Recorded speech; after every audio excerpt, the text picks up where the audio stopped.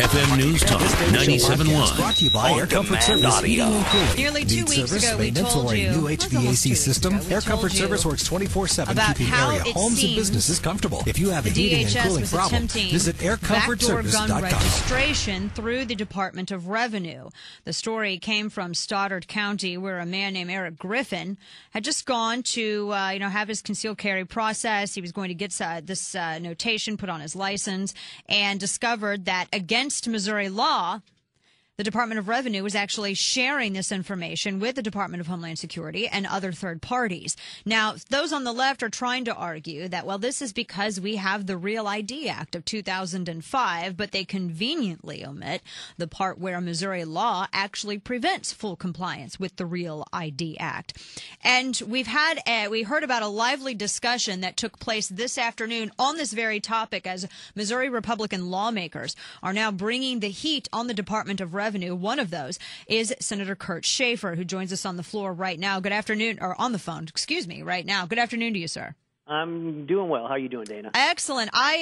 You were making some headlines on Twitter because I heard you were bringing some serious heat, and you were discussing a story as to how some top Department of Revenue officials actually lied to you about this story.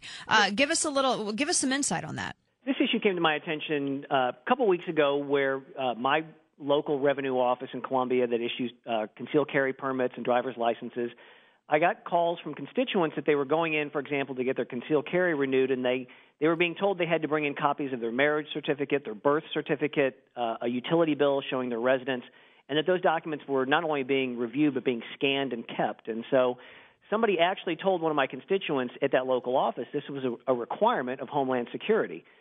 So about 2.5 weeks ago, I called the Director of Revenue into my office, and I asked him about this, and he said this has nothing to do with Homeland Security.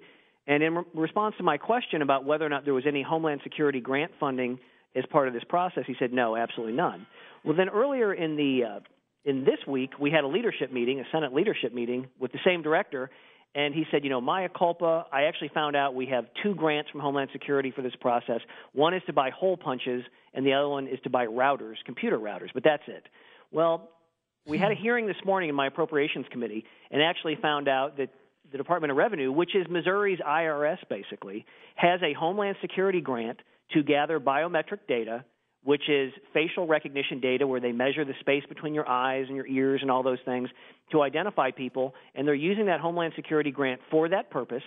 They are keeping that information in what they call a central repository, and that some of that information, in fact, goes to a vendor that Department of Revenue works with called Morpho Trust USA, which is just an American proxy name for it's an enormous French conglomerate company.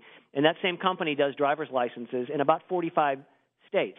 And so this was all not only new information, but actually contrary to what we had been told by the Department of Revenue now for a couple of weeks. Wow. Holy cow. That is I'm actually almost speechless, Senator. It is unbelievable. It is absolutely unbelievable. And when you tell the average Missouri citizen that as part of getting your concealed carry or part of getting your driver's license renewed even, the Department of Revenue, the Missouri's own IRS basically, is keeping biometric data, gathering and keeping biometric data on you, it is not only offensive, it's appalling. People are shocked when they find that out. And the worst part about it is this is a substantial change in public policy that never aired on the floor of the Senate or the House or had any public debate anywhere. And we're finding out about it after the fact just through default because we've got engaged constituents who picked up on this at their local revenue offices. I am so glad that these citizens spoke out because it makes you wonder. So if they've been lying to everyone about this, what else have they been doing under the cloak of darkness here? Well, I think that's a very good question. And basically what you have in state agencies dealing with the General Assembly, especially with the Appropriations Committee in the Senate where we do state budgets, we usually have a pretty good relationship, and we have to have a candid relationship and rely on information they give us. But this has called all of that into question because we're now at a point where we were affirmatively misled, lied to, if you will, on this issue, which isn't the fact that also on the grant they got for hole punches, apparently the federal government required them to buy $138 a piece hole punches. That's a minor issue compared to the fact that what they're doing is building a database on every law-abiding Missouri citizen. And in a free society, it is absurd that anyone would find it acceptable that to get a driver's license or a concealed carry permit, all that data, and keep in mind, there's a whole additional can of worms on the fact that they're basically keeping concealed carry data. And on top of that, we passed a statute in the Missouri General Assembly several years ago that specifically told the Department of Revenue, and it's Section 302.183, that they cannot gather and use biometric data on Missouri citizens. And in addition to lying to us about what they were doing, they're actually directly violating the statute. Wow. Now, is this applied just when you go in to have your concealed carry processed, or is this something that any time that you go in now? Anytime you go in now. Wow. Wow. So not only is this, it seems that this is pronged off into two separate issues, too, as well. You have what I really do believe is an attempt for backdoor gun registration. And then this is also an invasion of privacy. Oh, absolutely. I mean, what I've asked over and over is what's the compelling interest here that the government would actually gather this data? And what the Department of Revenue will tell you is, well, we had an issue in a revenue office up in St. Joe, Missouri, a couple of years back, where there was an employee there that was stealing data, personal data from people when driver's licenses were being renewed. But what I asked them was, for example, it appears to me on the data that I found, and if it's correct, that the vendor that they're using to help them with this has potentially compromised over 8 million citizens' personal data, both in Texas and in Virginia, in the form of stolen ID from employees of that vendor, some of whom were prosecuted federally, as they should be. But the fact that this data is being gathered is so wrong on several levels. One is there's absolutely no reason for people in a free society to have the federal or the state government gathering this data and maintaining it in what they call a central repository. The other is we are all concerned about data theft. And this is a new source of data theft where the government is creating not just, for example, your credit card number, which people get concerned about. This is everything about you. It's your biometric features physically. It's your birth certificate, your marriage certificate, your address. It is absolutely appalling, and it is absolutely unacceptable. And you bring up a very good point, which was going to be my next question as well. I mean, especially now that you have people within the administration saying that, well, it's really cyber attacks that's our greatest security threat right now. And then here we have a government and Department of Revenue now increasingly putting all of this information about American citizens online needlessly, and in Missouri's case, against our law. Right. It is a needless risk of putting your identity information out there, which can be stolen, and no one, as we know, can guarantee against that. It doesn't matter if it's private industry or the government. There is no computer system that maintains that data that is infallible. It does not exist. What steps can be taken to stop this? I know that in terms of the Stoddard County story, which is really how this kind of all broke open, I know a judge had signed it, a temporary restraining order into effect, but does that really have any effect on them still? Because they have, basically what you're saying is they already probably have some biometric information on a number of Missouri citizens already. Yeah, that's my understanding. Oh, gosh. So obviously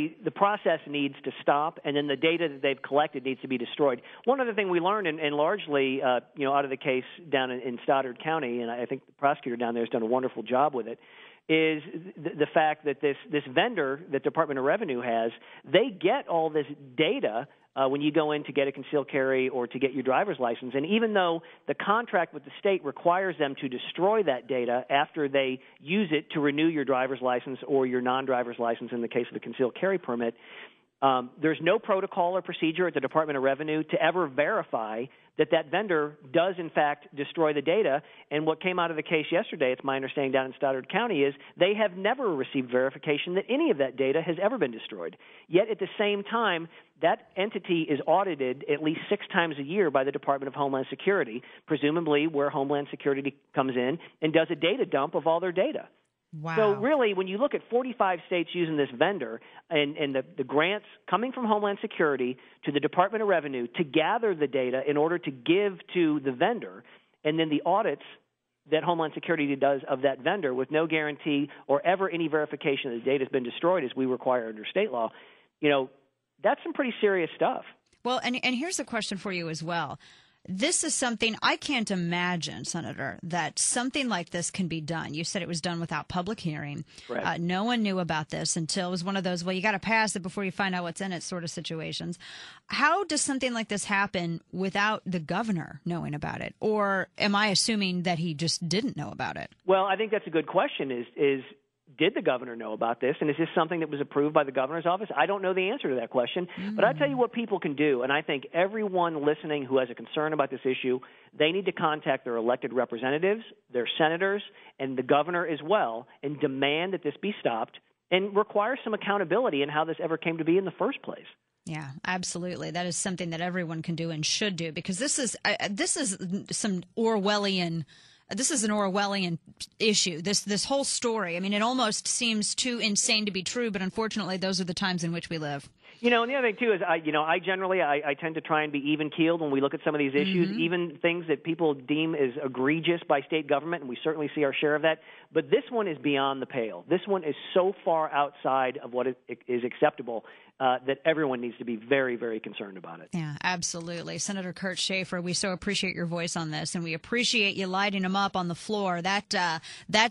Your remarks made some rounds on Twitter. We appreciate it, and we'll be watching this story. Thank you. Well, thanks, Dana. I look forward to keeping you updated on this. Thank you so much. We appreciate it. Take care. Great. Thank you.